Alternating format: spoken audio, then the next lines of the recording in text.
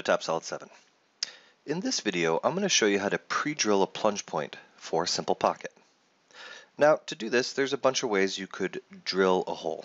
For example, I could drill out all the corners of the pocket and then plunge there.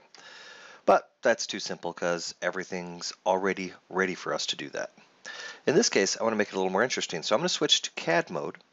And in CAD mode, I'm going to go ahead and create a simple sketch. So I'm going to right-click on the top face, go to Sketch, and I'm going to make a circle. Maybe my circle is going to be 1/2 inch in diameter. I'm going to put it right there in the middle. Perfect. Exit the sketch, back to CAM mode. Now in CAM mode, what I'm going to do is I'm going to start by drilling that circle. So I'm going to right-click on space, go to drilling, go to hole machining. Here I'm not going to care about center drilling or tip drilling. I'm just going to go straight to drilling. And I'm going to select my circle. Now when I select the circle, I need a tool, of course. So let's go get that. I'll go look for a twist drill, why not? I'll double click on an empty pocket in my tool carousel, let the software go ahead and search. Lo and behold, I have used a 1/2 inch drill before. Shocking. Now that I have the tool selected, the only thing I'm worried about is setting the depth accurately. So I can do that here under geometry type, but it's a little bit hard to describe these here. So instead I'm going to go into settings. If I go into settings and open this up, you can see the descriptions of what everything is. Respect geometry will respect the geometry. This is usually used when I'm drilling a solid feature. Until finish.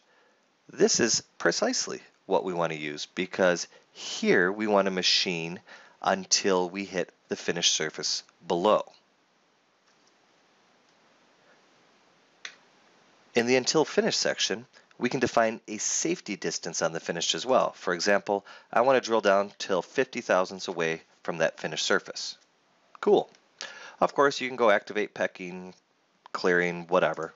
But at the end of the day, we now have our cycle. Next, what I want to do is I want to go and choose Endmilling. And in Endmilling, I'm going to pick a tool. Again, this time it'll be an end mill. I'll double click and I'll go find one. Maybe in this case, we'll look for a little bit smaller tool. Or maybe a 1/2 inch tool, why not? Doesn't really matter for our sample sake. Now here, the software is going to pick a plunge point itself. That's what TopSolid does.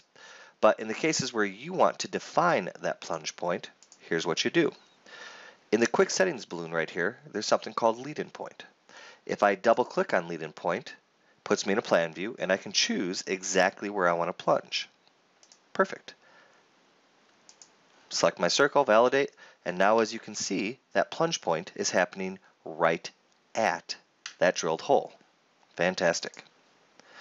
Last thing I'm going to show you is how to pick a plunge point for side milling as well. So I'm going to right click here, go to side milling.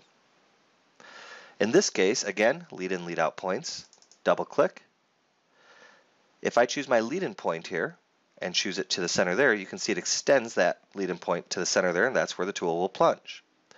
My first machined is where I want to start the machining. I want to start the machining roughly there. My last machined is where I want to finish the machining. I want to finish the machining there, thus trimming the tool path. My lead out back to there. Perfect. Now I've gotten the tool path to do exactly what I want it to do, and I'm ready to go run this on the machine.